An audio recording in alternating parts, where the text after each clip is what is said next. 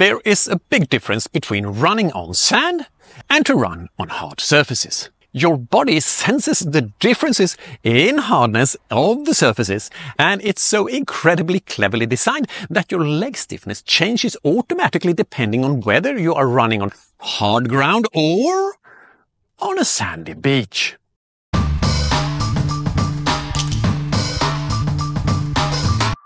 Firstly, I just want to make clear that the stiffness we are talking about here is a good thing. So we are not talking about this kind of inflexibility. It's like pole vaulting. If you have a very stiff pole and then apply a large amount of force into the pole, you will get a lot of energy return. It is like the world's best pole vaulter Armand Duplantis, who applies more force to his pole than his competitors for the simple reason that he runs much faster than they do. And then he can even have stiffer poles, which together with the power he gets from his speed makes him jump by far the highest in the world. Just like Duplantis can choose poles with the different stiffnesses, your body can automatically change its stiffness. If you run on a hard surface, your leg will be less stiff. They will simply be a little softer to give you a better shock absorption. And if you run on really soft ground, your legs will compensate and become a little stiffer. There is a difference between running with shoes made of marshmallows in quicksand and wearing spikes on the track. If you have soft shoes on soft ground, you doesn't get that much energy return from the stretch shortening cycle and have to use much more of your muscle power. But if it is a hard shoe on a hard surface like spikes on a track, you will probably get more energy return but increase the risk of injury. Like if you have no meniscus in your knees and it's like bone on bone. And that is not so nice. The body is quite good at changing this rather quickly. And, as I said, it is a completely automatic function. But it may also be that you get used to it being in a certain way. If you mostly run on hard surfaces, your body can get a little confused if you suddenly start to run on a soft path in the forest, which can make it feel heavier. And if you are used to running in the woods on soft ground, the body tends to be a little stiffer, which means that when you switch to running in the middle of the city, you can get problems because the body is not used to dealing with the hard surface. And the same applies for running shoes. For the body, there's not much difference between soft surfaces and really soft shoes. Something is just soft under your foot.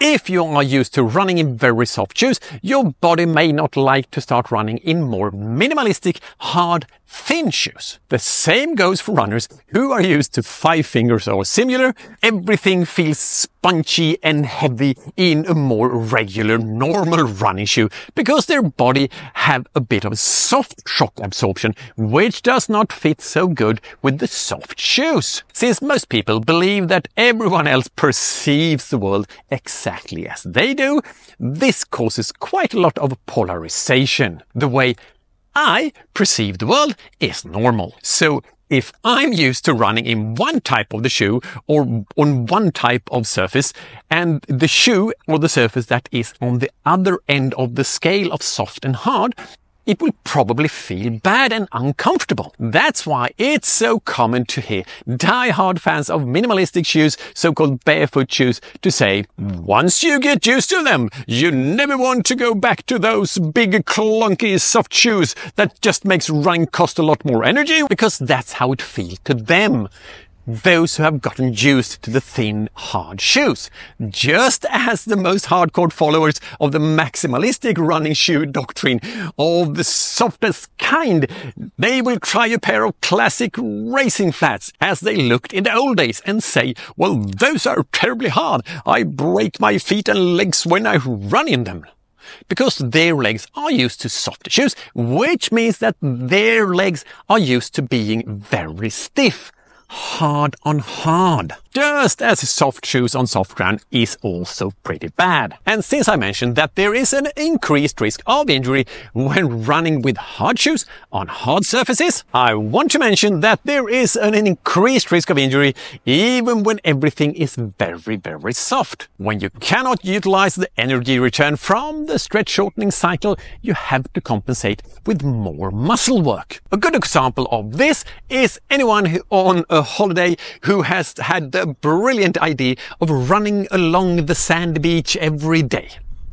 After a few days, there is a high risk of calf injuries as the calves has to work harder when they are not helped by the rubber band effect in the Achilles tendon, because the surface is too soft for that. And now I firmly believe that this video went from talking about how the body regulates leg stiffness to lecturing anyone who thinks you experience the world in the right way, and those who don't experience the world like you are wrong. But lecturing runners is a bit of my trademark. And you have also learned that the body is quite good at adjusting how it works depending on the surface you run on, to a certain extent, of course. So if you're afraid of running on hard surfaces, it can be good to know that if you just introduce the new surface at a reasonable pace, it may not be so bad, as the body makes sure to improve the built-in shock absorption to a certain extent, of course. See you in another video. Ultramarathon. When you like to hallucinate but don't want to support crime by buying magic mushrooms.